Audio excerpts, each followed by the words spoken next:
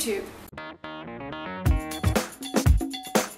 Today I'm going to try and do two things at once. I'm going to multitask, I'm going to talk to you and vlog while I'm in the kitchen chopping up some vegetables for dinner tonight, because there's nothing quite like multitasking when you're trying to do a project when you don't actually have enough time to do the project. Here's one I prepared earlier. My problem with favourites is that you have to really be decisive, and I'm a very indecisive person. I know that my favourite movie is The Lion King, but that's just good timing and childhood brilliance. I know that my favourite artist is J.M.W. Turner, and it has been for quite some time. I think there's just something about his paintings that cannot really be reproduced by other people. I mean, there's a lot of Impressionist artists out there in that time, but something about Turner's just really struck home with me, and that chord that it struck kind of stayed with me, so it's a longevity of the thing that makes it my favourite, I think. Like, I can see other paintings and go, that's the most amazing painting I've ever seen, but it won't be by my favourite artist. It'll just be by, like, somebody else. I mean, I've got a favourite book, but I don't have a favourite author. So my favourite book is The Hitchhiker's Guide to the Galaxy, but my favourite author isn't necessarily Douglas Adams. Poetry! Okay, so I was going to talk to you about my favourite poems and my favourite poetry, and my favourite poem, I don't think I really have one, but I have two favourite poets. At the moment I really like the fad of, it might not be a fad, it's probably always been a thing, but I really like spoken word poetry. But I can't decide who my favourite poet is. I think it's probably Sarah Kay. So there's Sarah Kay and Neil Hilborn, and they're both brilliant poets at the moment. And I think that Neil Hilborn is probably a little bit more relatable for me than Sarah Kay, but Sarah Kay tells me things that I need to hear, so it's hard to know which one I like better when listening to their poems, but they all, a lot of spoken word poetry, especially all of both of their poems, really strike chords in me. Like, I really listen to it and I just go, wow. But it's not a visual poetry. Like, I don't read the poems. I don't like reading poems as much as I love listening to them. It's the way that the mouth makes the expressions, I think, in the way that they present the poetry that really makes them. Poetry recital is really, really boring unless it's spoken word poetry, which I know seems like it's the same thing, but it's really not, because I've heard Mum and other people read out poems that are written to be read, and they just don't have that same ring to them as the poems that are written to be spoken out loud. I really like bush poetry, and there's this old swagman who comes around the city sometimes and he tells bush Australian native poems where he just regales these great stories, and I really enjoy that poetry too. I can't remember the man's name. So kind of like a travelling bard of the olden times, except modern day. There's something about poetry that I just can't do. Like, I'm really good at creating words. I know it doesn't sound like it when I speak out loud because I'm not a spoken word poet at all. I have trouble writing things down to then recount it to the story, to the camera, which is quite obvious. In fact, I do better at these vlogs when I don't write down everything I'm going to say.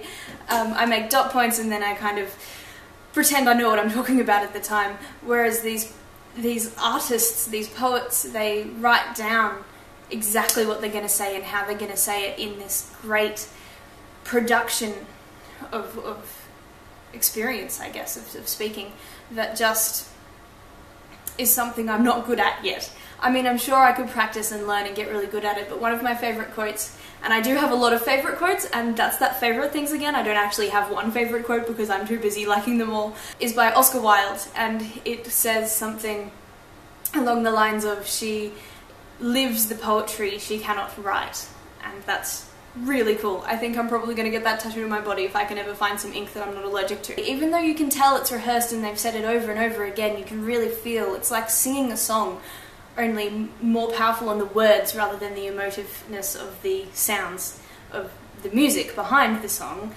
It's really giving power and empathy to the words rather than the melody, even though they are melodic. So that's kind of hard to explain. So I think that everyone in their life has this moment, this soul-crushing moment when they realize that they can't do everything they want to do in their life. Sometimes it happens in kids when they're very young and they realize they probably needed to have started a lot earlier, or they should be better at piano by now if they ever want to be, I don't know, the best musician in the world, or they realize how hard it is to actually become an astronaut. You have to go through the military. The moment for me was when I realized that I would never be part of the children's Qantas choir. Now, I could never sing, and I couldn't really ever be one of the kids in what these ads, because the ads had already been made, but I would really emphasise with the kids that were standing there in the outback Australia with their white robes singing "I Still Call Australia Home," and a jet flies over and it's really patriotic, and I always thought that could be me. And then one day when I was like 13 or 14, I realised that no, actually I'm never going to be part of the children's Qantas choir. Like, that's just not something that can ever happen, and it just really crushed me. I realised I was too old. I was too old to be part of the children's Qantas choir. I still am, nothing's changed.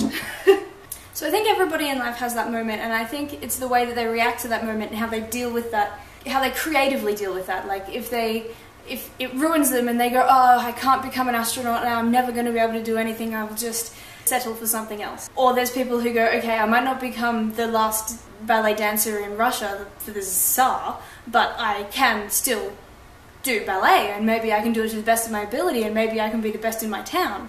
That's the two kinds of reactions that you can have, is that you use it proactively and you go, okay, well, I realise I will never be part of the Qantas Children's Choir, but at least I can still live my life to the best of my ability. I think that's how different creative people, especially, how they react to that initially is how well they do in life.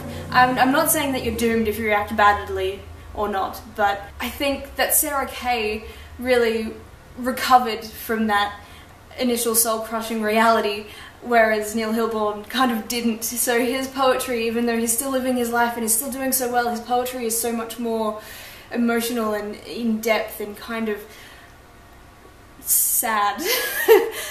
Whereas even when Sarah Kay's is sad, it's still empowering. Like, she still goes, yes, I can do this. Whereas Neil Hilborn's like, yeah, I can do this, you know, I can survive this. It's a slight difference, and I think that's why I prefer Sarah, because she's a little bit more optimistic. That's what shows through in her poetry anyway. And maybe that's why she's my favourite. But it's like favourite colours. I'm pretty sure my favourite colour is purple, but I really like deep blue and I like greens. I like really dark colours, but at the same time I kind of really like bright orange as well, like yellows. But if somebody were to ask me, hey, what's your favourite colour? I would panic and probably say purple, because that's what I've been saying most of my life. So I guess maybe it's tradition now that I say that. So favouritism is a weird thing, and I always favour one thing over the other. Like, I favour my drinking cup from Hogwarts. I very rarely drink water in anything else. So this is the most used cup that I own. I used to have a little blue one with my name Anna on it. That used to be the cup that I used all the time, but then I got this baby and now I don't even know where that other one is. I probably threw it out, it probably went mouldy or something. It had the big plastic knobs on it that just kind of probably went a bit slimy and gross after a while. So I can definitely say this is my favourite cup, even though if somebody asked me to go get my favourite cup, I would panic and be like, I don't know. I would probably get this one because it reminds me of the Vancouver Christmas markets. And it's a mug and it's dark green and it's just really pretty. And it reminds me of an experience. So does this one actually, so maybe the favouritism comes from the experiences that we had.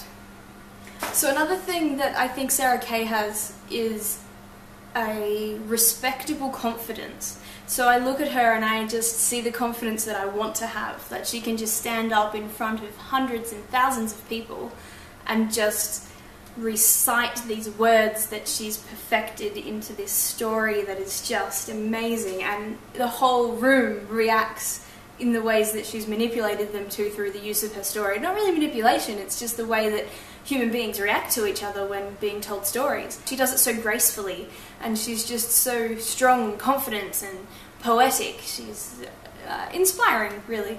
I would say she's a role model. I aspire to be like her.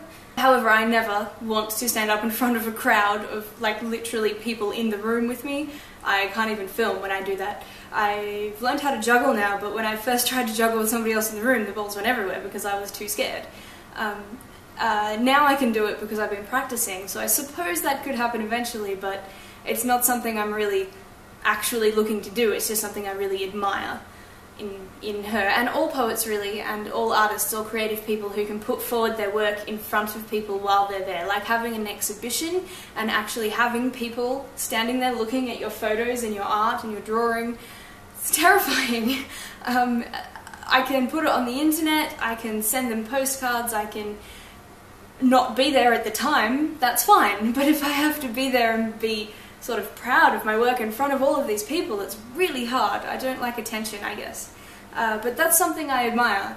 Okay, so as an example of the way that I can't stand here and tell you something that I've written down is that I just explained that whole Qantas choir thing, and what I wrote down is beautiful. What I wrote down is that it's the way that you recover from an initial kick in the gut feeling where you feel personally attacked by the universe for something inevitable. Which is what I meant, but it's not what I said. It's what I wrote down last night when I was thinking about things I can talk about, or I had that hit of emotion, that really spontaneous idea. I wrote that down and that was perfect. And then I came to do this speech, this video, and I didn't memorize it, and when I do, it feels like I'm reading it, and I don't like that transference, so I had to just skim over it and then tell you what I meant, rather than have the script written out, memorize it, and then say it to you. Even though that would be more poetic, more of a beautiful way to present, I think it's not for me. I just feel really awkward and stunted and stilted because I'm not an actress.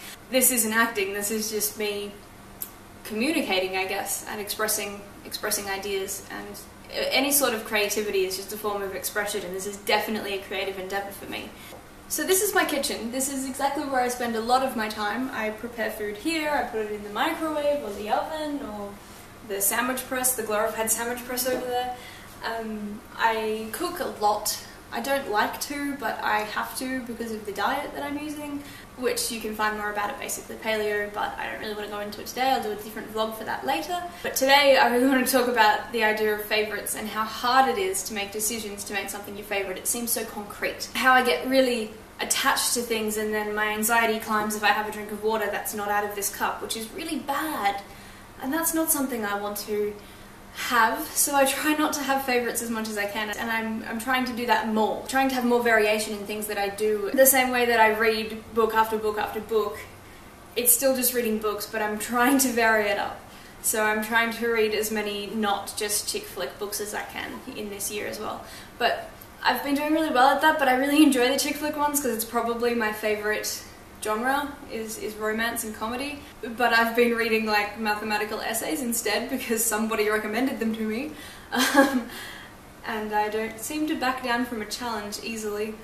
Thanks for watching. I'll see you probably on Thursday this week because I'm going on a cruise. I will see you on Thursday for another book review. And this is that weird how to end the video.